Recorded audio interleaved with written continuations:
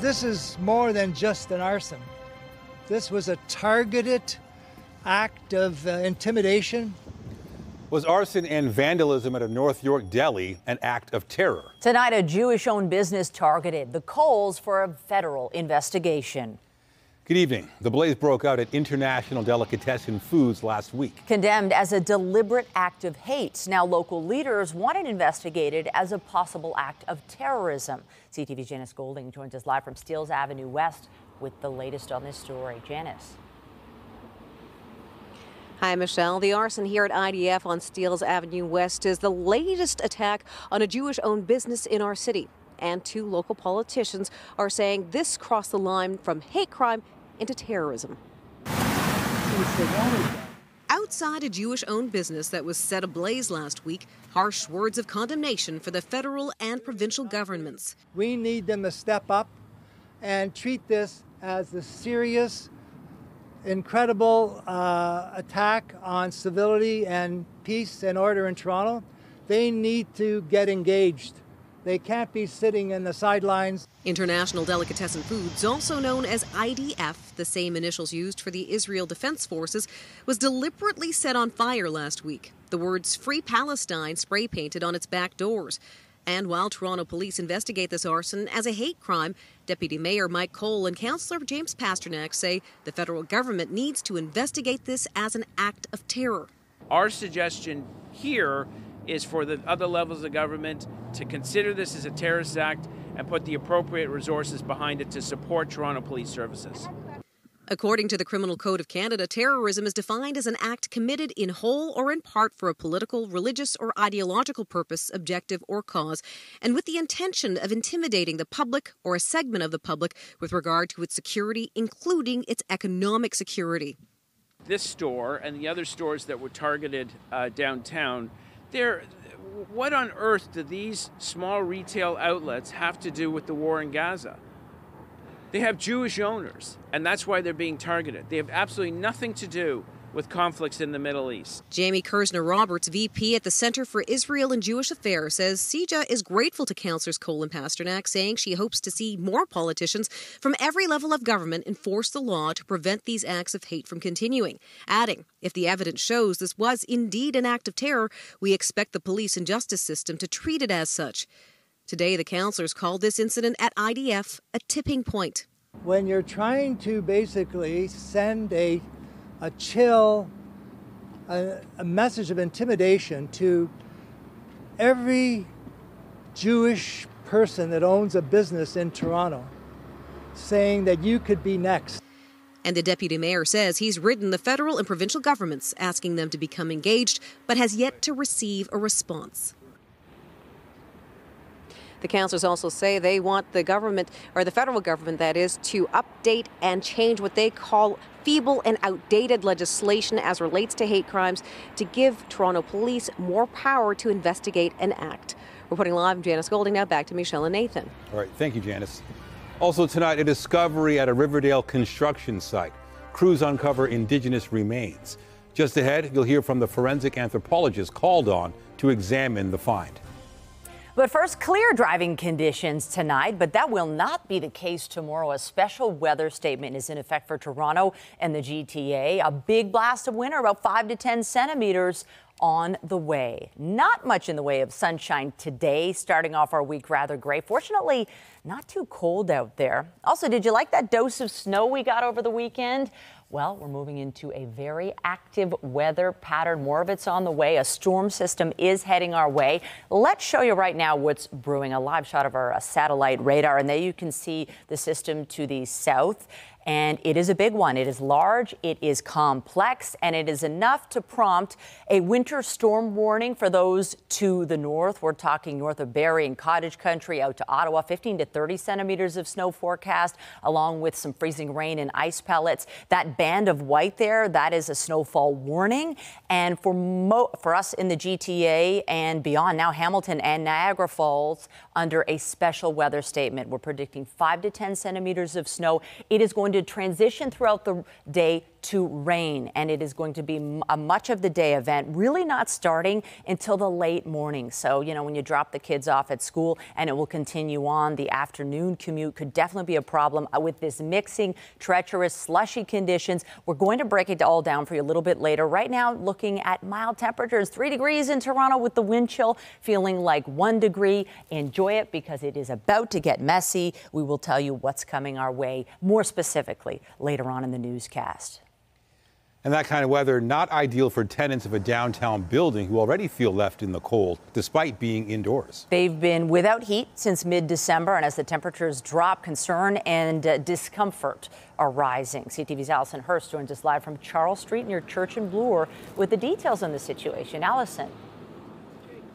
Well, exactly right. Tenants in this building here behind me have been without heat or hot water for weeks. Some of them are still living here using space heaters to try and keep warm, while others have either opted for accommodation provided by the building management or are staying with friends and family.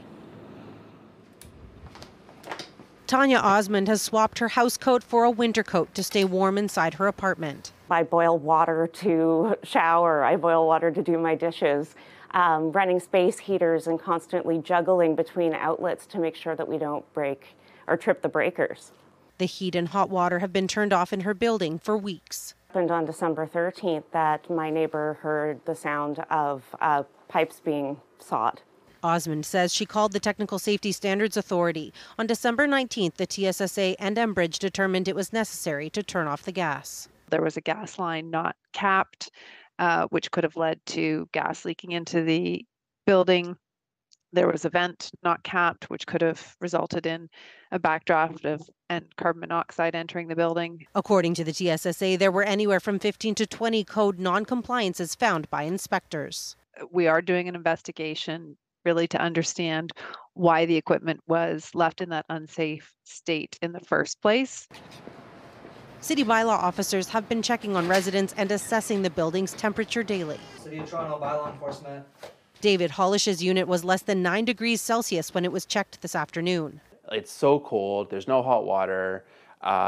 I tried living here last night, but it was really too cold. Like, my fingers and feet were numb. He's been staying with friends since the gas was turned off. Building management has handed out space heaters to residents, but Hollish says he hasn't been able to get his place warm enough. Right now I have 5. But if I run even 2 of them often at the same time on anything more than low, it flips the breaker switches. CTV News reached out to the building for comment, but no one replied before airtime. According to emails to tenants, they will engage in legal consultation about any obligation to offer rent abatement. Until then, full rent payment remains in place.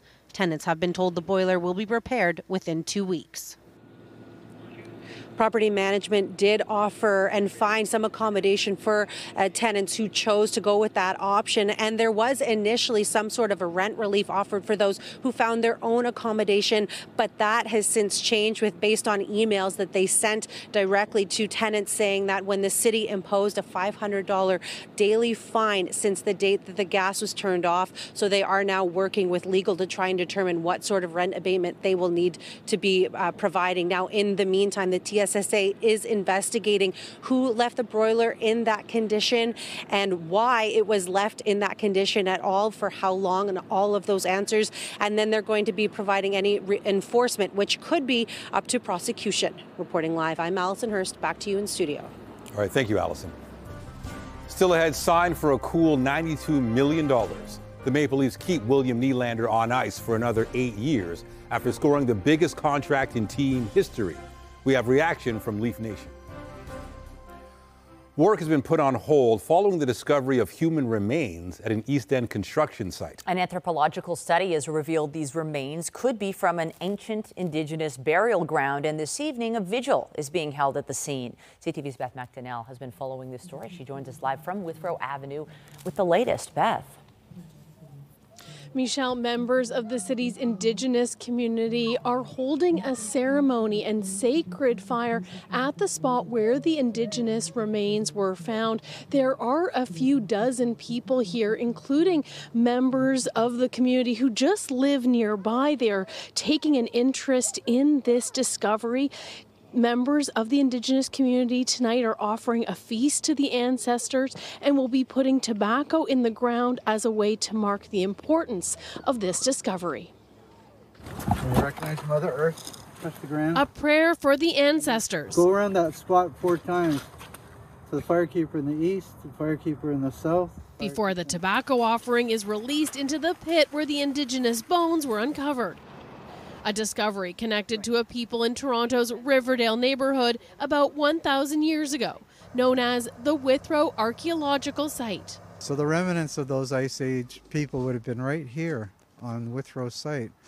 And so they would have been the ancestors of the Ojibwe. Philip Cote is a member of Moose Deer Point First Nation, an academic and city resident. He says while these remains are new, the wider site was first unearthed in the late 1800s as urban development came to the area. History is very exciting at this point for Indigenous people because there is a lot of this knowledge now rising to the surface, and a lot of Indigenous people are trying to find the truth about who they are. I consider this an honor to be able to respond and to treat the remains accordingly and with respect. Greg Olson is the forensic anthropologist who identified the remains as Indigenous. He was brought in after city crews doing pipe work made the finding Friday and called Toronto police. Looking at the bones themselves, they've been in the ground a long time. I can't give you a proper date, Beth, because that would mean removing some of them off site to do carbon dating, and we won't do that. We won't move them from their spot. It's a story still unraveling that those living nearby are anxious to learn. I just hope that there's more information that comes out to light so that, you know, a proper decision can be made about it all. That's where I am right now with it. Yeah, and I'm thinking about the person who was here. City Councillor Paula Fletcher commends the workers for reporting the remains, now an opportunity to raise awareness about Toronto's past. Along the water, along the rivers, and that's where this person or these people lived, and deep respect to them. So 5,000-year-old connects it with the trade network. What will come of the remains is not yet known. A nearby plaque discusses some of the research about the Withrow site, the languages spoken, and how people lived. Cote believes in time this new discovery will also be recognized with a plaque. Forensic anthropologist Greg Olson says he also found what appears to be a spear point in the pit when he was here over the weekend. Philip Cote says this is another discovery which excites him about the future of learning about the people who were here back in the day. Reporting live, I'm Beth McDonnell. Now back to Michelle and Nathan. All right, thank you, Beth. A teenage girl is recovering tonight after being hit by a bus in Vaughan. The 14-year-old was struck by a York Region transit bus near Highway 7 and Weston Road just before 8 this morning. Police initially said the girl was in critical condition, but later indicated she only suffered minor injuries. It's unclear what led to her being struck. And a teenager was injured in an overnight shooting in Scarborough. Emergency crews were called to the pharmacy and Shepherd area around 12:30 in the morning. Police say the 17-year-old boy was taken to hospital with serious injuries, but has since been released. So far, there's been no word on any suspects or what led to this shooting. Toronto's police chief has issued an apology over the actions of a couple of his officers at a pro-Palestinian protest over the weekend. It was captured on video and appeared to show them handing coffee and donuts to demonstrators, and it sparked plenty of reaction. CTV's John Musselman joins us live with the details. John. Well, Nathan, what we're learning today is that this video has caused a bit of a stir, but we're also learning from sources within the Toronto Police Association that there's a bigger issue here about dealing with all these protests every weekend. I'm just saying, you know what, who he is. You said there. The video shows 2 Toronto police officers delivering coffee and donuts to the pro-Palestinian protesters. The location is the 401 overpass near Avenue Road. In the video, the protesters say police were preventing any more demonstrators on the overpass. There were protest groups on both sides of the police line. We're not the police. Someone has brought it for us, but the police won't let them in. So the police is now becoming our little messengers between us. I don't know. Police sources say this was simply done to defuse the situation, but the decision has angered members of the Jewish community who call the weekend protests near Avenue Road hateful and intimidating. And they claim protesters are targeting the predominantly Jewish neighborhood in this area. One thing is to be tolerating these hate protesters, but another thing is to be enabling them. And that is a little bit what the footage of that looked like. Toronto Police Chief Myron Demke admits the video is concerning, and he issued an apology. Quote, I immediately convened command meetings and ordered a thorough review of the day's events and to ensure that the most effective operational planning and responses are in place. Let me be clear and unequivocal. Our commitment to keeping our city's Jewish community safe is unwavering. We are doing everything we can in the locations that have been targeted for demonstrations to uphold and enforce the law. I think it looks bad, and I get the public concern. It's like the police are supporting these protesters, and obviously they're not. But some officer made a decision at the scene while trying to de-escalate a very difficult situation. And sources with the Toronto Police Association say there is more to this story. CTV News obtained this internal memo sent to all officers on behalf of the board of directors. In this situation, our members were tasked with keeping the peace. In doing so, their acts have been portrayed in the media as being ineffectual and negligent in their duties. Nothing could be further from the truth. We are concerned with the direction provided to our members and the lack of resources that were utilized during this event. You are dealing with tumultuous situations and you deserve to be fully supported. We are actively discussing our concerns with the chief and command. The safety and reputation of our members is our priority. Please continue to take care of yourselves and each other. And the pro-Palestinian community has made it clear it's critically important for them to be out demonstrating as they call for a ceasefire. Reporting live, I'm John Musselman. I'll send it back to you. All right, thank you, John. A sad and painful anniversary is being remembered tonight. It was 4 years ago, 176 people died in the downing of Ukraine Airlines Flight 752. Today, the Prime Minister joined a vigil in Richmond Hill to remember the victims, but it also came with a call for action. CTV's Rahim Ladani has the details. This is my favorite. Wearing a pin with her late husband's face as a constant reminder, Maral Gorganpour's grief doesn't feel any lighter with each passing year. Believe it or not, it gets harder because I miss him every day more than the day before. Gorganpour and her late husband Fareed had been married just 3 days earlier in Iran before he boarded flight PS 752, heading back to Canada, where he was a PhD student at Carleton University. We had our whole lives in front of us, and yeah, it's been 4 years that I'm still in denial. At the Richmond Hill Centre for Performing Arts, Prime Minister Justin Trudeau attended a commemoration ceremony on the 4th anniversary of the Ukraine International Airlines flight, which was shot down on January 8, 2020. Mitra Ahmadi, 46. 176 people lost their lives, 55 of them Canadian citizens and 30 permanent residents. Committed to ensuring that the world never forgets them and that good comes from unimaginable loss.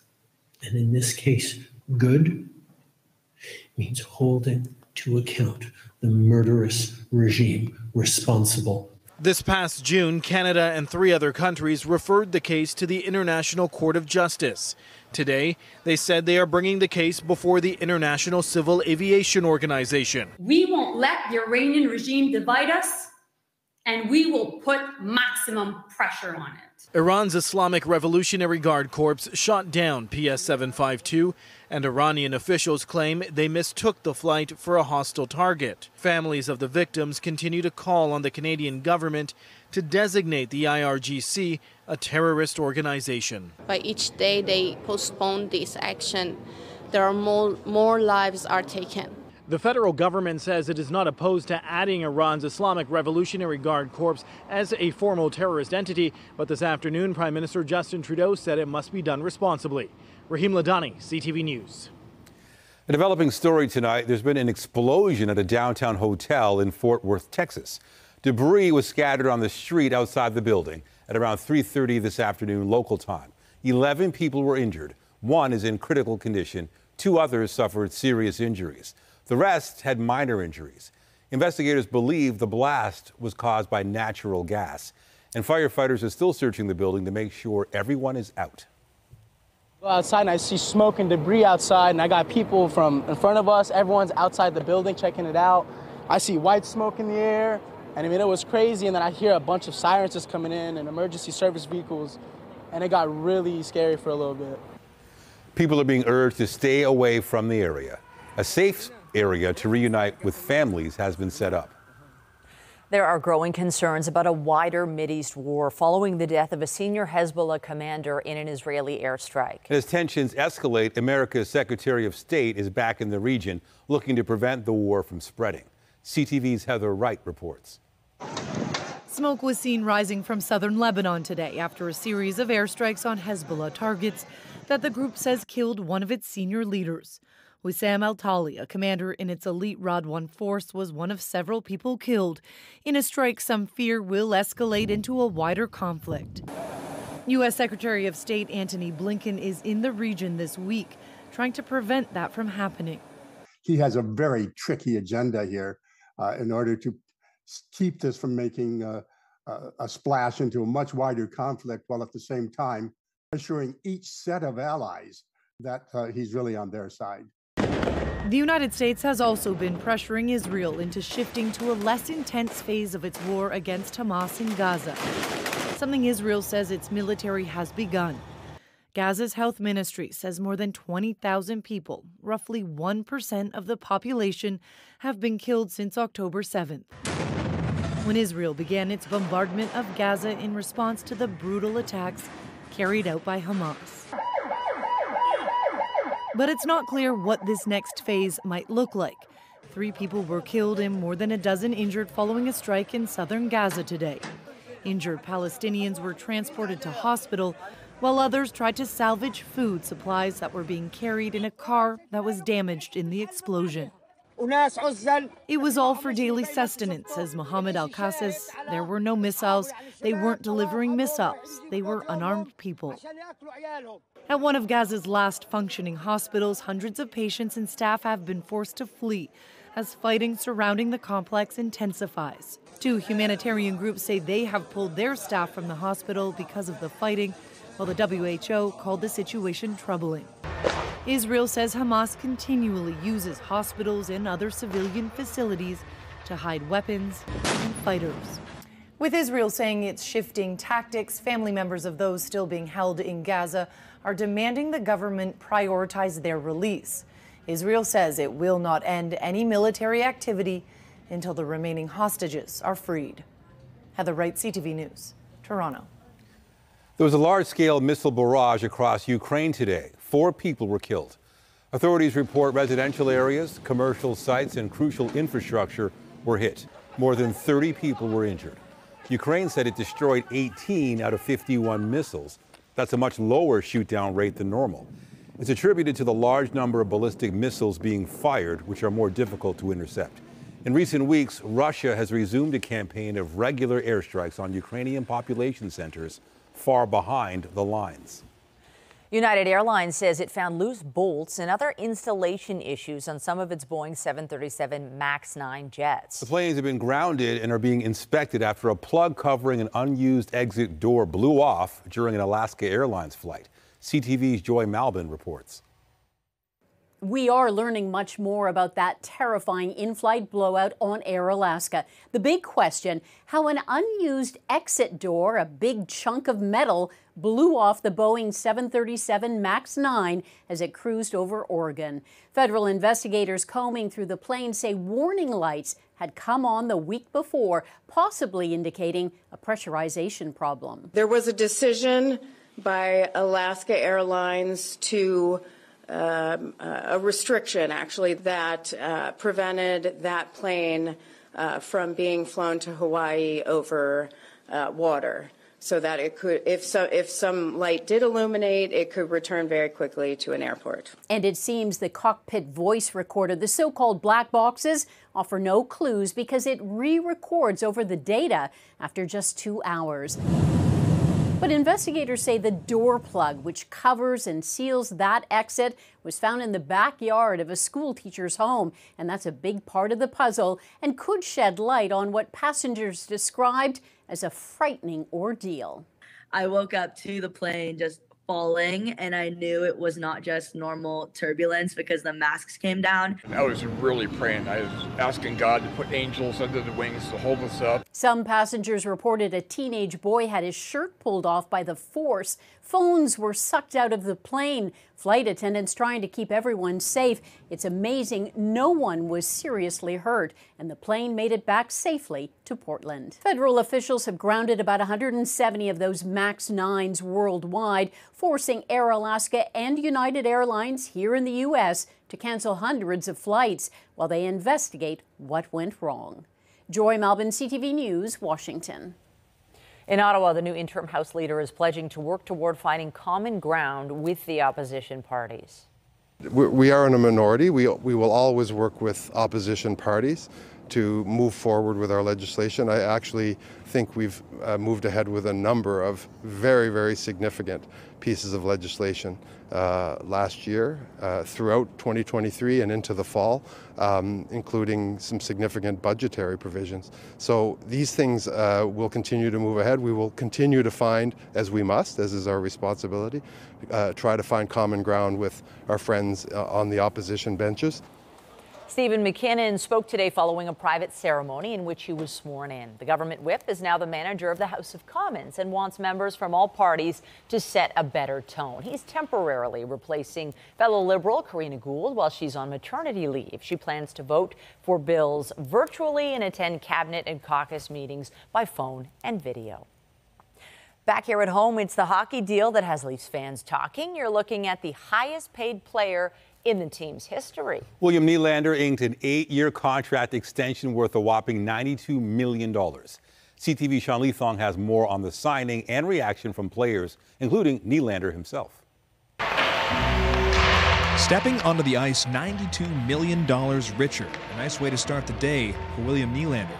Yeah, it's been a process from the summertime, so it's nice that it's done and know where I'm going to stay for the next 8 years. It's a special, very special feeling. You just expected to score. Nylander's in the middle of the best year of his career, leading the team with 54 points and on pace to score over 40 goals. This extension will keep Nylander in a Leaf uniform for 8 seasons after this one, saying he always wanted to be in Toronto. I mean, this has been home for me. This is the longest I've ever spent in one place in my entire life. His average salary of $11.5 million a year is only behind Austin Matthews. For Leafs management, this contract was a top priority, with GM Brad Treliving describing the 27-year-old as top player in what I believe just entering the prime of his career. So we're excited, but it's a good day for us.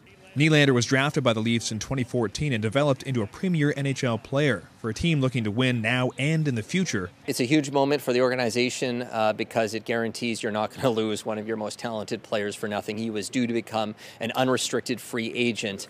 TSN Leafs reporter Mark Masters says that while Nylander's talent is evident, he's also a great fit in Toronto. And this is a guy that has shown that he can handle the heat in Toronto. I've covered a lot of players over the years in Toronto, and there's been no one quite like William Nylander. At practice today, Nylander was the center of attention, with teammates praising his ability. The sky's the limit. He has the strength, he has the speed and skill, and the brain to do whatever he wants. So I think that I think he'll go as far as he wants to go. And when Captain John Tavares was asked about handling the pressure of a big contract, I think he'll handle it just fine. I think we see the way he handles things, and just the continued belief in himself to go out there and be a great player, be a difference maker. I don't know if I've met anyone that quite has the confidence like him, and I mean that in a very positive way. So now they can concentrate on the game on the ice. Sean Leathong, CTV News.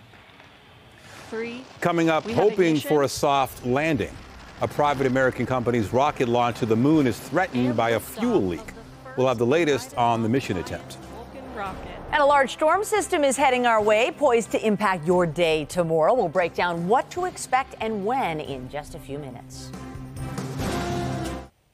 Could Ontario be in line for a major investment in a new electric vehicle plant? There are reports Honda is looking at several sites, including a location near its existing plant in Alliston. As CTV's Queen's Park Bureau Chief Siobhan Morris reports, that has officials in this province buzzing. This sprawling Honda property in Alliston employs more than 4,000 people. Now word the auto giant may be eyeing this area south of Barrie for electric vehicle and battery plants, a prospect the mayor is thrilled about. It'll bring a tremendous amount of jobs, spin-off businesses, great economic growth. Nikkei Asia reports Alliston is under consideration as Honda looks to catch up on the EV market in Canada. The company's investment could pass $18 billion.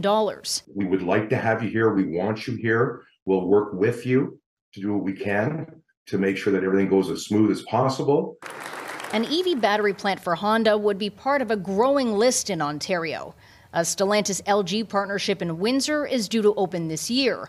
A Volkswagen facility in St. Thomas expected to come online in 2027. But Honda's plans are on a different scale. 2.5 times the size of the Volkswagen one and 3.5 times the size of the Stellantis one. This auto industry player sees logic in expanding in Alliston, where Honda is already well connected. Sources of labor, suppliers, and they know that the infrastructure is going to be built into the area for the critical minerals that we need to put into batteries. Provincial and federal governments won't say what proposals they've seen. Canada's Minister of Science and Innovation writes in part, reports about Honda looking to make a significant investment in Canada speaks to the quality of workforce and the strength of our industry. As for whether Canada and Ontario will pitch in, François-Philippe Champagne says, as with Stellantis and Volkswagen, we'll evaluate the project proposal in due time and act in the best interest of Canadians, as well as the long term of these generational investments. Canada and Ontario have already promised over $28 billion in subsidies and tax breaks for battery plants. They're linked to output. But Honda could ask for construction cash, a more traditional funding model. The return on investment on those has been as short as 2 or 3 years. Mayor Norcross thinks it's a worthwhile investment. All levels of government need to participate. We're competing in a global economy. A Honda spokesperson says they have nothing to announce right now, that they're focused on building an EV hub in Ohio for late next year. But Nikkei reports the company wants Canadian EV facilities good to go by 2028. Siobhan Morris, CTV News. Weather is brought to you by Trane, the most reliable heating and cooling brand. It's hard to stop a train. All right, to the forecast. Most of us are back to work, back to school, the kids for sure. And I have to admit, I did enjoy the lighter traffic over the past couple of weeks, but things have already changed and probably are going to get worse tomorrow with all that snow and rain coming in. We have several storm systems this week. The first one is coming our way tomorrow. So yes, more people on the road. And then you add a nice storm to the mix, and you're definitely going to want to factor this in tomorrow. Let's have a look at our satellite radar. There's the storm system making its way north from the south. Let's break it down because it really will evolve throughout the day. So the forecast radar now, you see tomorrow morning, so 8:30 in the morning, that's when the snow reaches Toronto. So maybe you've dropped the kids off at school. So it's the late morning commute that's really going to be impacted. If we push it forward to midday, see that line there, the pink and the green. So the snow is in blue, the rain is in green. So about the heaviest stuff is coming your way midday. So if you're on the road at that point, take note. And then by 3:30, we're transitioning to the rain, heavy at times as well. We're talking 5 to 10 centimeters of snow and then 10 to 15 millimeters of rain. And then it is going to continue on. And really by 10, 11 o'clock tomorrow night is when that system pushes out. So much of the day is going to be impacted by this storm system. You got the snow moving in, heavy at times in the morning, after 8 o'clock. Snow and rain mix happens in the afternoon. And think about that. The conditions will be treacherous, slushy. It is not going to be a fun drive, and you will want to drive accordingly. And then we're dealing with the rain, heavy at times in the evening. Temperature-wise, the lows, -1. Feeling colder with the wind chill, but this is actually above seasonal. Tomorrow's high, 2 degrees, so definitely mild for this time of year. That's why the system is multi-pronged, and we're dealing with rain as well. So it breaks down like this. Tomorrow we have snow and we have rain, a large dose of it, the high 2.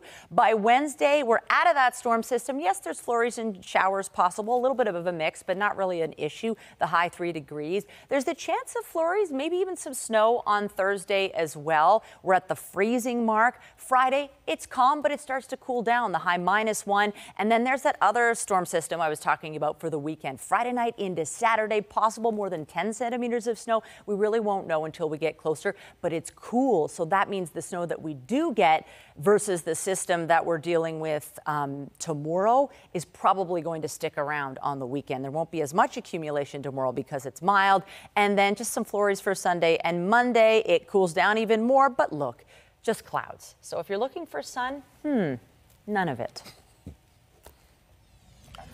The Golden Globes were handed out last night at the Beverly Hilton in California to look back at some of the big winners and losers and the backlash directed at the host. The health risks faced by frontline firefighters have been well documented. It's something an Ontario cancer researcher who's also a firefighter has been investigating. As CTV health reporter Pauline Chan tells us, he hopes to better protect those people who protect us. Jim Petrick has been a biomedical researcher at Guelph University for almost 25 years, and through that time, he's also been a volunteer firefighter. I never really imagined that those two areas of my life would converge so powerfully as they have.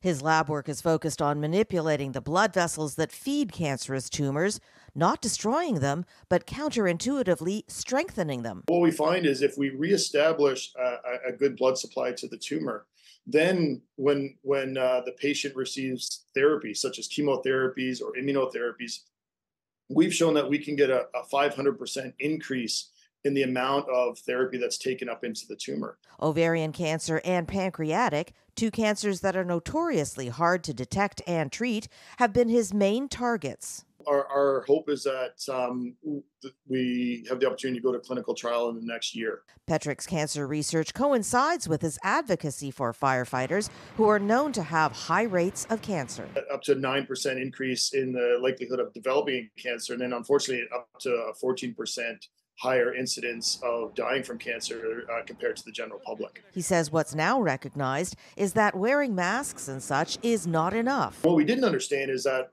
the whole time that we're in that contaminated environment, those chemicals are being absorbed into our protective equipment. While he hopes his research finds better ways to treat cancer, his other hope is that earlier screening and better workplace practices for firefighters will help avoid cancer and reduce the need for aggressive treatments. Pauline Chan, CTV News. Rising from the ashes of controversy, the Golden Globe Awards returned, and so did the stars. But that doesn't mean it wasn't without controversy, from the host and his jokes that landed poorly to who did and didn't win. CTV's Andrea Case joins us now with a recap of the night. Andrea. Michelle and Nathan, good evening. Yes, people may have been wishing Ricky Gervais returned as the host. Ironically, he won the inaugural stand-up comedy award and was not there to accept it. Speaking in the Blackfeet language, Golden Globe Best Actress winner Lily Gladstone of Killers of the Flower Moon is the first Indigenous woman to win the award. This is for every little res kid, every little urban kid, every little Native kid out there who has a dream, who is seeing themselves represented and our stories told by ourselves in our own words with tremendous allies. But the night's big winner in the film category was Oppenheimer! The film won 5 major awards, including Best Picture, Supporting Actor for Robert Downey Jr., Best Actor for Cillian Murphy, and Best Director, Christopher Nolan. History was also made on the television side. Ali Wong. The comedian turned leading lady is the first woman of Asian descent to be nominated and win in this category. Some disappointment for Barbie, but it wasn't shut out completely, winning Best Original Song, What Was I Made For, by Phineas O'Connell and Billie Eilish. And it was exactly a year ago almost that we were shown the movie, and I was very, very miserable and depressed at the time. And writing that song kind of saved me a little bit. And the success of the billion-dollar box office juggernaut was recognized in a new category, Best Cinematic Achievement. Last but not least, thank you so much to the Golden Globes for creating an award that celebrates movie fans. This is a movie about Barbie, but it's also a movie about humans. The stars returned and the splashy production was back, and the candid shots of the guests made for great gossip. The Golden Globes, under new management, now run by Dick Clark Productions, after a scandal plagued the Hollywood foreign press, and it was disbanded a few years ago. Golden Globes journalists, thanks for changing your game, therefore changing your name. Salute. As for the host, Joe Coy, it was a rough night. Yo, I got the gig 10 days ago. You want a perfect monologue? Yo, shut up. I'm still cringing. Well, in a post-show interview, Coy said he didn't think it was so bad. And there was so much more to the night. Red carpet interviews before the show, parties afterwards. E-Talk will have so much more tonight at 7, right after CTV News Toronto. The Stars Tonight is brought to you by Lastman's Bad Boy, court-approved liquidation sale. It is my view that anyone who would go to these lengths is not a one-off. Updating our top stories, days after a Jewish-owned deli in North York was set on fire, 2 City of Toronto officials are calling on the federal government to investigate the incident as an act of terror. The blaze broke out at International Delicatessen near Steeles and Keele early Wednesday morning. The words "Free Palestine" were seen spray painted on the outside of the building. I tried living here last night, but it was really too cold. Like, my fingers and feet were numb. With a snowstorm heading our way and frigid temperatures settling in, tenants at a downtown apartment are demanding action, claiming they've been without heat or hot water for weeks. The Technical Standards and Safety Authority says the gas had to be turned off after investigators found 15 to 20 code violations. I mean, this has been home for me. This is the longest I've ever spent in one place in my entire life. Maple Leafs have signed William Nylander to an 8-year, $92 million contract extension. The deal has an average annual value of $11.5 million and includes a full no-move clause for all 8 seasons. The 27-year-old is currently tied for 5th in points in the NHL. On the markets, the Canadian dollar is trading just a touch higher at $74.88 US. Oil declined $3 to a tad below $71 US a barrel. And the TSX gained 137 points to end the day at 21,074. It was a hugely successful relationship lasting nearly 3 decades. But now Tiger Woods and Nike are going their separate ways. Woods says, over 27 years ago, I was fortunate to start a partnership with one of the most iconic brands in the world. The days since have been filled with so many amazing moments and memories. If I started naming them, I could go on forever. Woods signed a 5-year deal worth $40 million when he turned pro. His latest contract in 2013 was for a reported $200 million. Nike says it was money well spent. And they add, Tiger, you challenged your competition, stereotypes, conventions, the old school way of thinking. You challenged the entire institution of golf. You challenged us, and most of all, yourself. And for that challenge, we're grateful. Woods' agent says it's time for the next chapter. The former world #1 is optimistic he can play once a month this year, starting next month in Los Angeles. Just ahead, it could be the first lunar landing in more than 50 years, but it is in jeopardy because of a fuel leak. Details on the moon mission's major setback. Just ahead. Finally tonight, it's the first mission of its kind in more than 50 years and another out-of-this-world moment for space exploration. A lunar lander is making its way to the moon tonight, but as CTV's Scott Lightfoot reports, the launch and the journey there isn't exactly a smooth one. And liftoff of the first United Launch Alliance Vulcan rocket. In the early hours of this morning, a mission to the moon left Cape Canaveral, Florida, the first American attempt to reach the lunar surface in more than 50 years. This is the first use of this new Vulcan Centaur rocket from United Launch Alliance. And so it's an important step forward when we look at the privatization of the space race. A crewless Vulcan rocket making the journey into space, the first of several private attempts to make a soft landing on the moon's surface this year. On board the rocket, a robotic lunar lander built by U.S. company Astrobotic. The 1.2-ton lander, dubbed Peregrine, is about the size of a garden shed and contained inside several scientific instruments, as well as the cremated remains and DNA of 70 people, including the creator and several cast members of the original Star Trek series. Their ashes and their DNA are going to join together and be launched out. Humanity is going where no one has gone before. But whether or not the lunar lander would make it to where it was going came into question not long after launch, when an issue was discovered that was preventing the lander from pointing its solar panels at the sun, jeopardizing its ability to recharge its onboard batteries. That problem was fixed not long after, but another more serious one was then discovered, a critical loss of propellant, putting the future of this mission in jeopardy. The U.S. is talking about sending humans to the moon, and so they would like to make sure they've got everything in place. So the mission here is pretty straightforward. It's just really to stick the landing. If the problems are fixed, the Peregrine lunar lander is expected to touch down in February. But by that time, another U.S. company hopes to already be on the moon's surface, launching later, but landing 1 day earlier than Peregrine Mission 1. Scott Lightfoot, CTV News. All right, to the forecast. We've been talking about this for a few days now. We know this storm is on the way.